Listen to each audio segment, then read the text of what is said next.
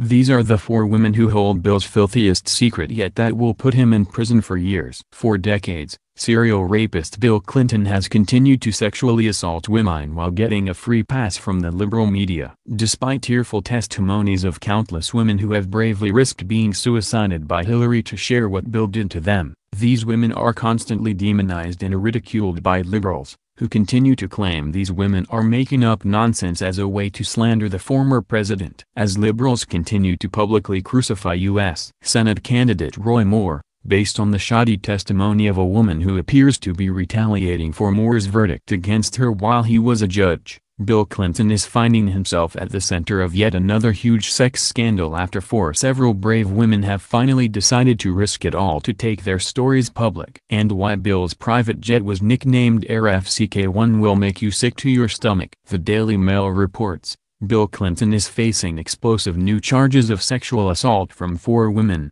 according to highly placed Democratic Party sources and an official who served in both the Clinton and Obama administrations. Edward Klein is the former editor-in-chief of the New York Times Magazine and the author of numerous bestsellers including his 4th book on the Clintons, Guilty as Sin, in 2016. His latest book is All Out War: The Plot to Destroy Trump was released on October 30, 2017. The current accusations against the 71-year-old former president, whose past is littered with charges of sexual misconduct, stem from the period after he left the White House in 2001, say the sources. Attorneys representing the women, who are coordinating their efforts, have notified Clinton they are preparing to file 4 separate lawsuits against him. As part of the ongoing negotiations, the attorneys for the women are asking for substantial payouts in return for their clients' silence. A member of Clinton's legal team has confirmed the existence of the new allegations. Back in the late 1990s, Clinton paid $850,000 to settle a sexual harassment lawsuit by Paula Jones,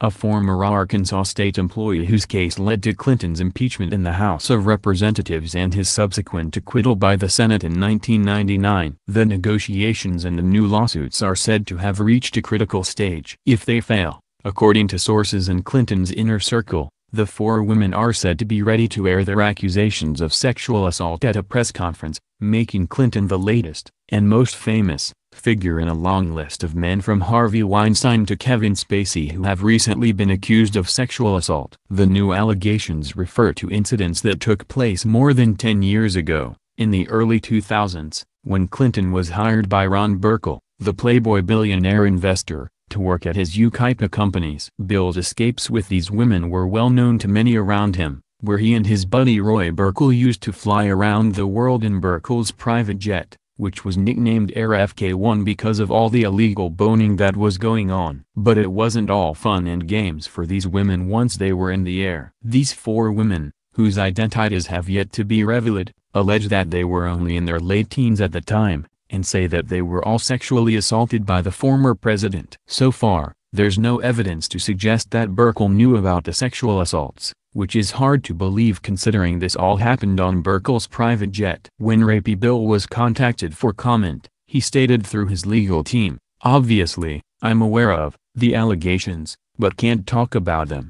The Daily Mail predicts that this new scandal is likely to revive the debate over why Democrats defended Clinton during the Monica Lewinsky scandal and why liberals and feminists ignored credible charges of sexual assault against the 42nd president, not only from Paula Jones, but also from Juanita Broderick, Kathleen Willey, and others.